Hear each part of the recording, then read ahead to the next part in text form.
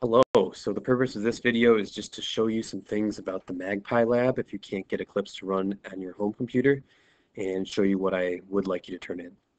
So you hopefully should have this packet, or at least be able to view a PDF of it. It's on Google Classroom if you need it. You can read through this intro, and this activity 1 is just something that you are doing on the web. So do activity 1, just use the internet for that. So activity 2 is where I need to show you some stuff. It says in this activity you will work with the Magpie class, a simple implementation of a chatbot. You will see how it works with some keywords and add keywords of your own. So obviously you can't do step 1. So here's my Magpie stuff. I've made it in Eclipse already.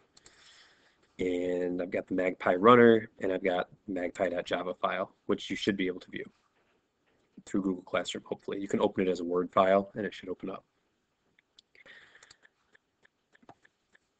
Get to know the Magpie class by running the Magpie runner, which is essentially the driver.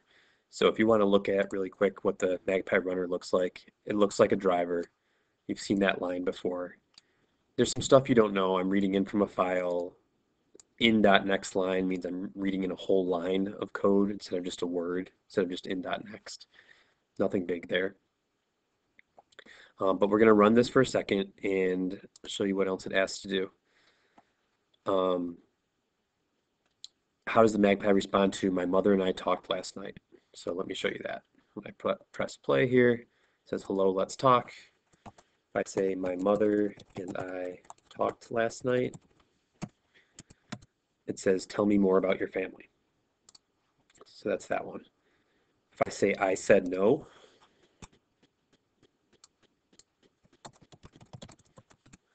it says why so negative. If I say the weather is nice, it just says hmm. And then if I say do you know my brother,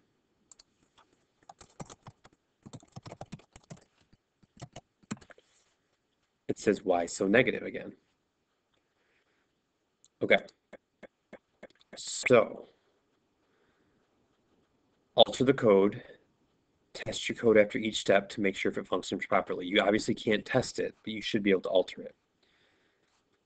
So these things where it says have it respond to tell me more about your pets, what I need you to do is look at the Magpie Java file, which would look something like this. Here's where it says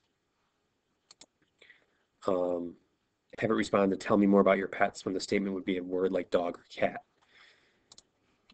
Look in this get response method and see if you can figure out how it's answering the way it is.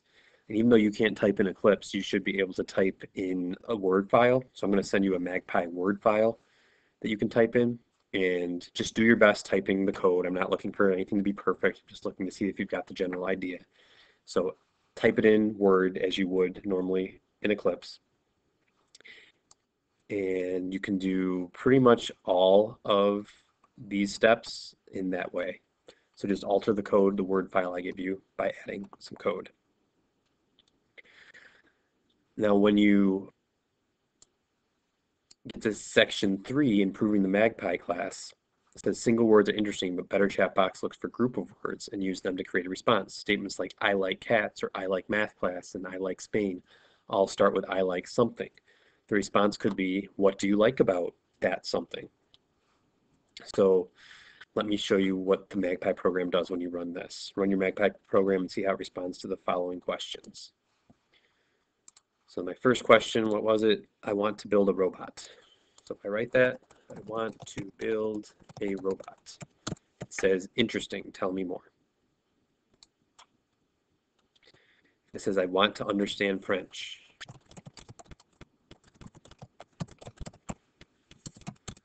It says, you don't say. If I do, I like kale. It says, interesting, tell me more again.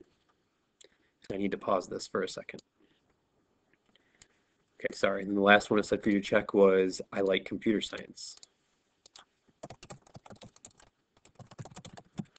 It just says, you don't say. So essentially with I wants and I likes right now, it's just giving you a random response because we haven't coded it to respond to those things. So what this section wants you to do is to alter that code again Have it respond to I want anything statements with why do you want that stuff? In doing this, you need to be careful about where you place the check. You need to look for these keywords before any others. Because like if you said I like my mom or something, then it would say something about your family. We need this to be the first thing it checks. So what I mean by that is you look at your Magpie if else statements, check that up here. Those ones. Okay. What else? Read through the hints there. This you should be able to do as well just by typing in Word. Again, I know you won't know if your code is perfect, but I just am looking to see if you've got the right idea. All right, so now obviously you can't submit this lab at the end because you can't run the Magpie thing yourself. But what I would like you to do before Friday is to submit a Word file of your altered code, and then I can see if you're on the right track. Any questions? Let me know.